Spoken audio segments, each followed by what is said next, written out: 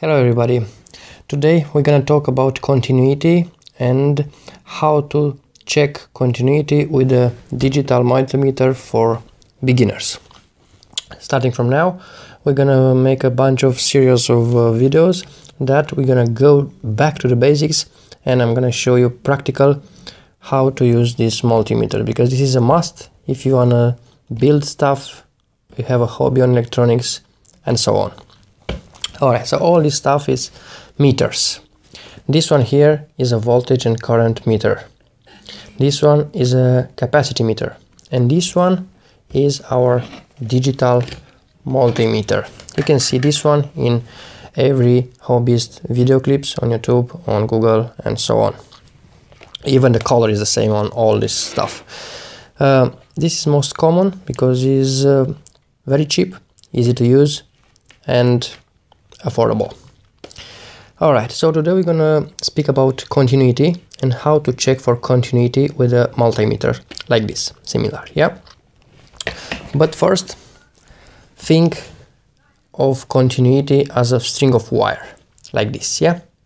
Continuity means if this string of wire is in one piece, we got continuity.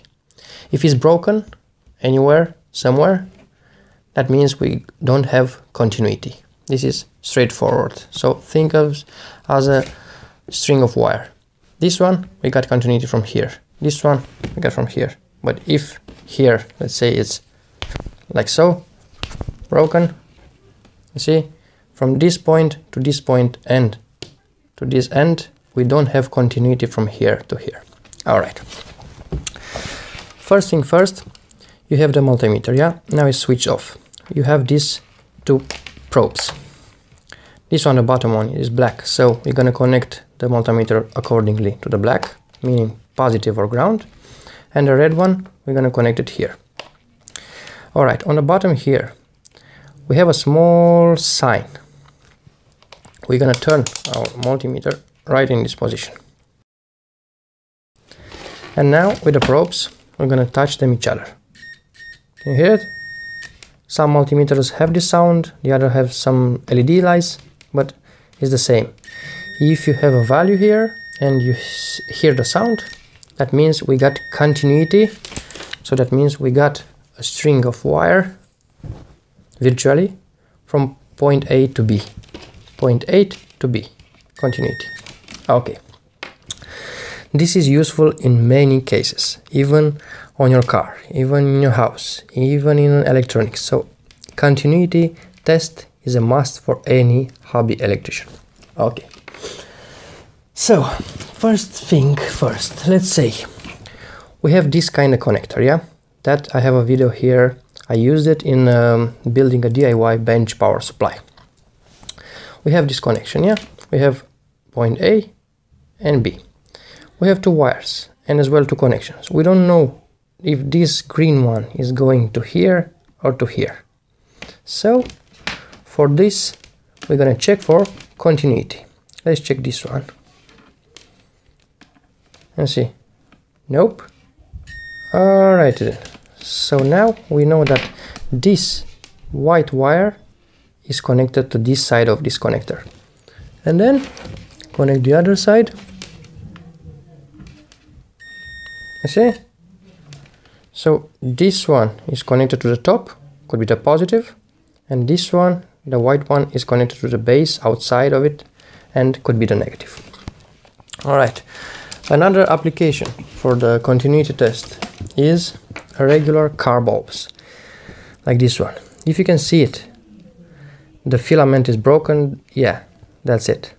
But in some cases the filament is very thin and you barely can see it. So you can check the bulb with a multimeter. You see, we got continuity. That means this bulb is alright. Or could have some other faults, but at least we got continuity from point A to B. Another practical explanation of the continuity is on circuit boards, on transformers especially, like this one here. This one have four connections. We don't know which one goes where, which one goes where. But to test it properly, we have to take it outside the board. But for demonstration purposes only, we're gonna check to see each pins has continuity. Now we're gonna find the primary, the secondary, and so on. Nope. There we go. So these two connections here appearing to have continuity, which means these two should have continuity as well. See? Yep. Another application for this stuff.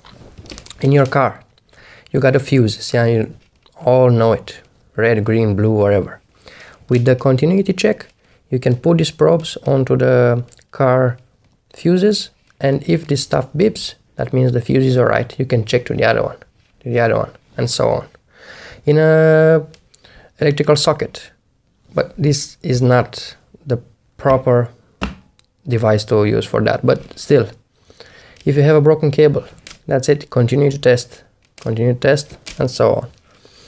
So there you have it, folks. It was a simple explanation on what continuity test means and how to do it, and hopefully I'm gonna see you in the other videos to explain more. So once again, how to check continuity on the multimeter. For beginners, you have to think it as a string of wire. This one is intact, we got continuity. This one, no leading, nothing, yeah, we got no continuity.